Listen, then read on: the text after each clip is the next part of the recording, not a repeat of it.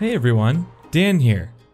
Today, I'll walk you through the ins and outs of collaborating with guests in monday.com.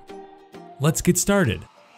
Unlike team members, guests receive a streamlined experience, seeing only the shareable boards and dashboards they're invited to. To invite a guest, first, make sure you're using a shareable board. Next, open the subscribers window and enter their email here. It's worth noting that guests must have a different email domain than your team members.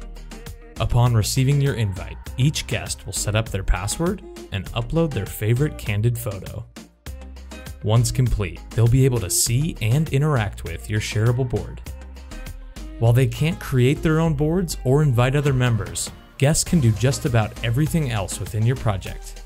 This includes adding new items, adding or editing columns, posting comments in the update section, and more. If inviting multiple guests, be sure to check out the board permissions. By selecting this option, guests can only update items assigned to them. Let's take a look at a fun use case to see the power of guests in action. Welcome to Puppy Boot Camp. In this case, we're using monday.com to manage our dog training business.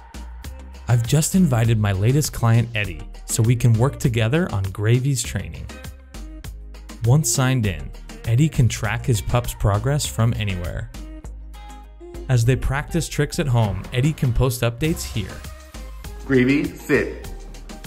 Good boy. Looks like Gravy mastered sit. Good boy. There you have it. By inviting guests, you can collaborate with external stakeholders like never before.